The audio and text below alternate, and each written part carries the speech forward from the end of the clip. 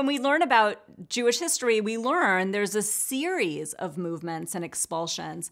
Jewish civilization rose and fell in different locations, and we learn that Jews moved. What's really remarkable, though, about the Holocaust, about this particular persecution and its aftermath, is how much Jews cared about their stuff, about their libraries, about their Torah scrolls, and even about their looted property, their precious works of art that they had collected.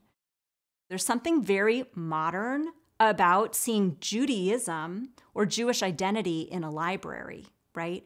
And that idea of a Jewish patrimony is something that had grown up, in the early part of the 20th century. And it's why Jews like Hannah Arendt and so many others got invested in going back to get these Jewish things. Jews were many, many different things by the time of World War II. So you didn't have a common set of stories or even beliefs anymore about what made Jews Jews.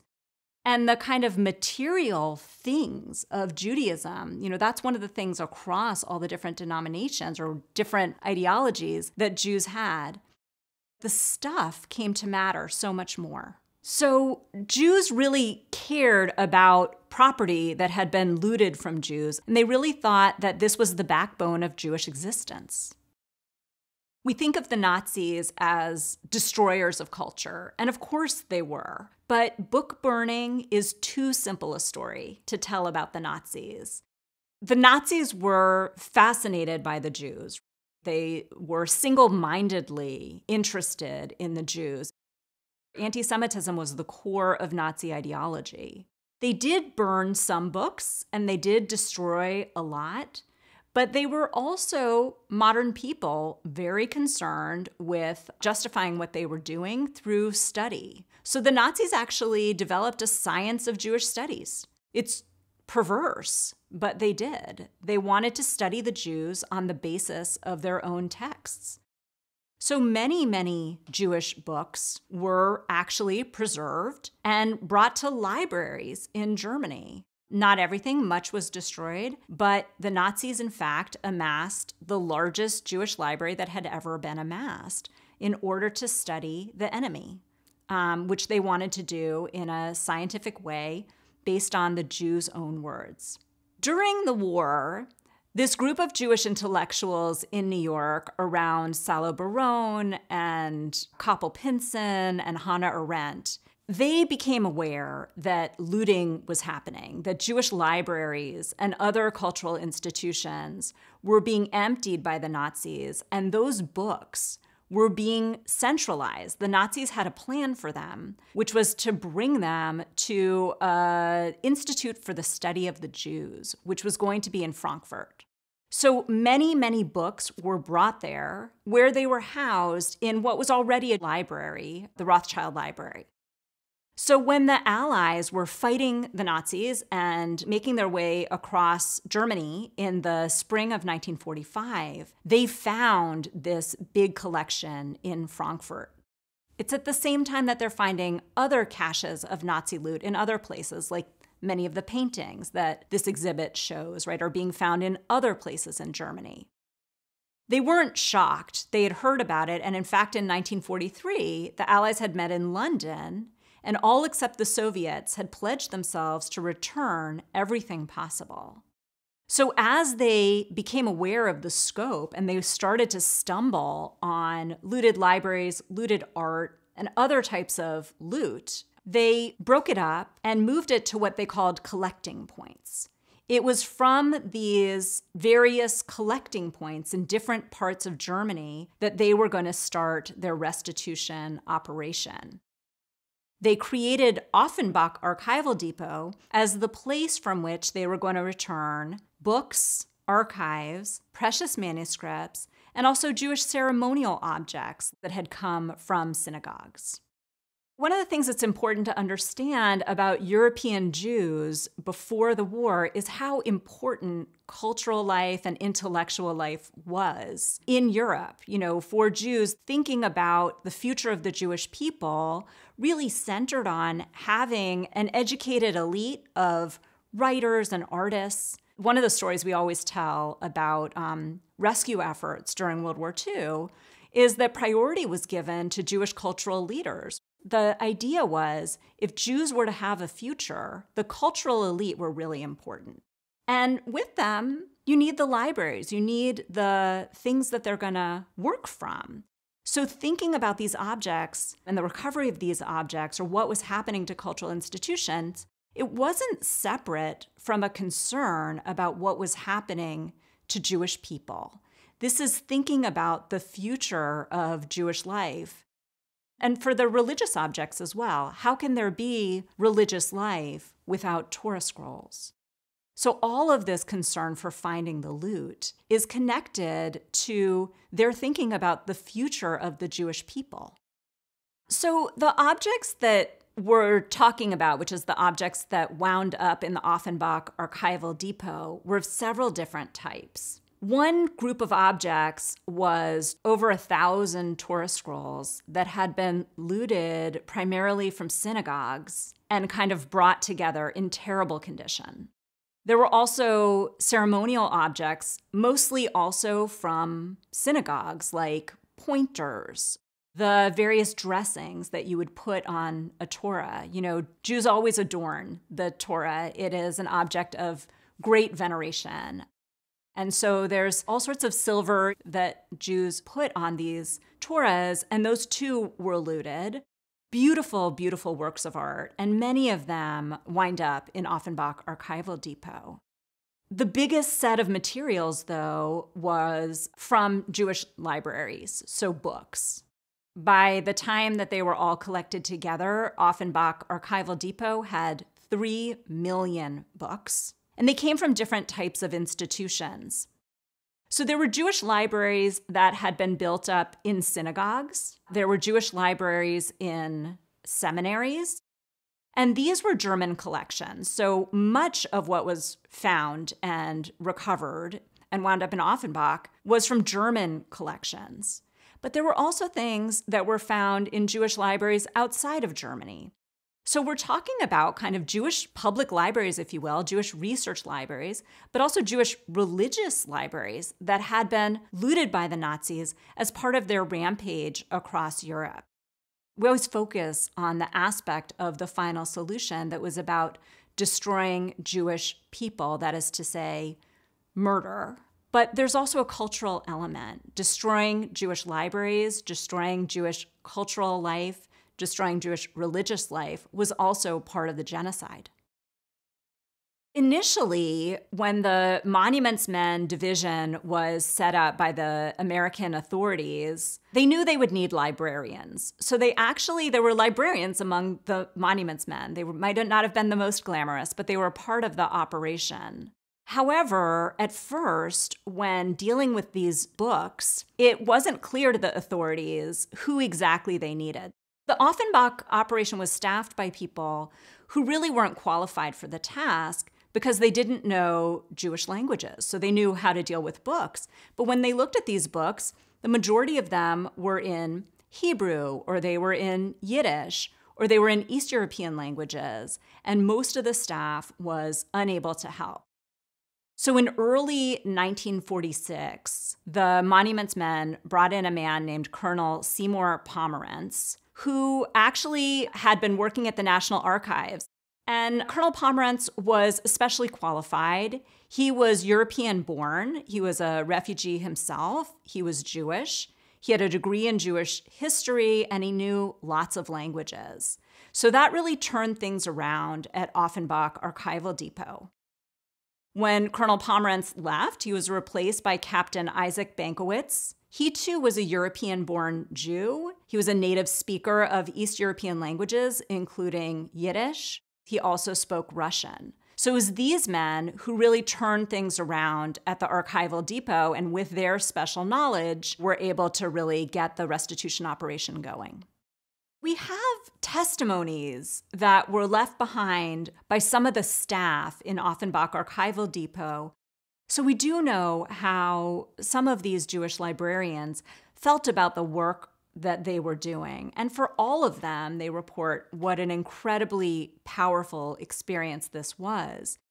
Bankowitz wrote in his diary, "There's something sad and mournful about these volumes, as if they were whispering a tale of yearning and hope long since obliterated. I would pick up a badly worn Talmud with hundreds of names of many generations of students and scholars. Where were they now? Or rather, where were their ashes? In what incinerator were they destroyed? I would find myself straightening out these books and arranging them in the boxes with a personal sense of tenderness, as if they had belonged to someone dear to me, someone recently deceased." Once the staff in Offenbach had people who could read the scripts or the languages that the books were written in, some of the stuff was actually quite identifiable because of book plates. Within the first 6 months after Pomerantz and then Bankowitz got there, 2 million of these volumes were identified and returned. But there were two groups of books that were really tough. The stuff that just had no markings in it, or where the markings were not identifiable by the staff. And of course, things that came from Eastern Europe, most of the staff, and if you think about it, it makes sense, they presumed that the owners of these books had been murdered, given the scale of what had happened in Eastern Europe. But there was another problem, too, that concerned many of the librarians working at Offenbach and also many of these Jewish intellectuals back in New York who were very aware of what was happening. And that was, this was the very beginning of the Cold War. And there was a lot of concern about what might happen should these libraries that had been looted from Eastern Europe, what if they were returned? The Soviet Union would have been happy to receive them, but it wasn't clear that they would then be accessible to Jews from the West, given the growing tensions. So on these things, on these million books, really, the Americans were not sure what to do. So everyone who went in there was aware of this huge problem. They had this great idea, which was to take photographs of all the book plates that they weren't able to identify and make a book of these book plates and circulate them to Jewish communities to see if anyone knew what they were. So they used publicity as a way to try to do more restitution. That turned up some things, but mostly not, and they knew they needed to work quickly. The other thing that went on was some behind-the-scenes diplomacy. So there was a group of, as I've mentioned, Jewish intellectuals based in New York around an organization that was called the Conference on Jewish Relations. I should say that the Conference of Jewish Relations was founded in 1933 to do kind of Jewish scholarship that would counter Nazi anti-Jewish propaganda. So this group had been around for a little while. It had founded a scholarly journal. So these people were very up on the conversations that were going on about the Nazi loot, and they sent emissaries to Washington to advocate for a different path for restitution. What they feared most of all was that these books, once the Americans got to the end of their restitution operation, that what they couldn't find rightful heirs for, they would just leave in German libraries. People like Hannah Arendt, who was a refugee from Germany, she had left herself in 1933, this repulsed her. This was the worst thing that could possibly happen, to leave these things in the hands of the perpetrators. Others were really worried about things being sent to countries that had no more Jews left. So they were basically advocating for a different path, and they were doing that at the highest levels of diplomacy. By 1947, they had succeeded, and they had convinced the State Department to put that heirless property, right, that is to say, the books and other objects for which the original owners could not be found, to hand it over not to the countries from which they had been looted, but to a Jewish organization based in New York, and that organization was called Jewish Cultural Reconstruction. So Hannah Arendt was a German-born philosopher. She'd gotten a PhD in Germany as a young woman in the 1920s. And then when the Nazis came to power in 1933, she emigrated first to Paris, and then after the Nazis invaded France, she's one of those Jewish intellectuals rescued and came to New York. She always had her eye on what was happening in Europe. She was very aware of the Nazi threat. She is the one who, during the war, was really tracking what was going on with Jewish cultural property. And of course, the hope there was to give these lists to the Allies so that they could look for them after the war. Arendt had the very tough job of going around and convincing German officials and also many surviving Jews that Jewish books and archives that had survived the war intact needed to be handed over to Jewish cultural reconstruction to go to new homes. Hannah Arendt wrote in 1946 in her tentative list of Jewish cultural treasures in Axis-occupied Europe, in view of the wholesale destruction of Jewish life and property by the Nazis, reconstruction of Jewish cultural institutions cannot possibly mean mechanical restoration in their original form, or in all cases, to their previous location. Ultimately, it may seek to help redistribute the Jewish cultural treasures in accordance with the new needs created by the new situation of world Jewry. What she's saying is, after the war, we're going to rebuild Jewish life, but it's not going to be able to be in Europe. Jewish things need to come out of Europe. And what we see in those field reports is just what a difficult endeavor that was, how devoted she had to be to that, and how necessary she thought it was for the future of world Jewry. One of the metaphors that was really motivating for people involved with Jewish cultural reconstruction is the metaphor of Jewish books being just like orphans. Here I want to read to you a quotation from Rabbi Bernard Heller, who was the field director for JCR based at Offenbach. So he was the one going to Offenbach to get the books that were going to be distributed in the world. He wrote, "The repatriation of the identifiable books and articles resembled the return of kidnapped children to their former homes and the embrace of overjoyed parents who awaited them. The remaining unidentified books seemed like children whom the shock of war deprived of the power of recollection and awareness of identity. Even if they could manage to shake off the mentally petrifying grip of their amnesia, they would be confronted with the fact that the lands from which they came are now ravaged and their homes are demolished, and their parents, who would rejoice at their return, are now no more alive.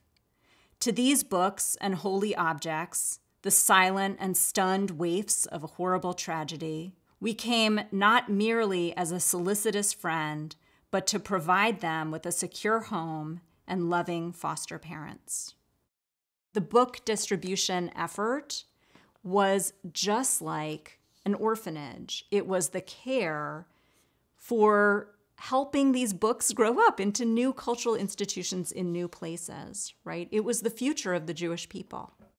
There were a lot of divisions among Jews coming out of the war that involved some struggle over where things should go. So even among those who agreed with Hannah Arendt that Jewish stuff did not belong in Germany anymore, the question was, where should they go?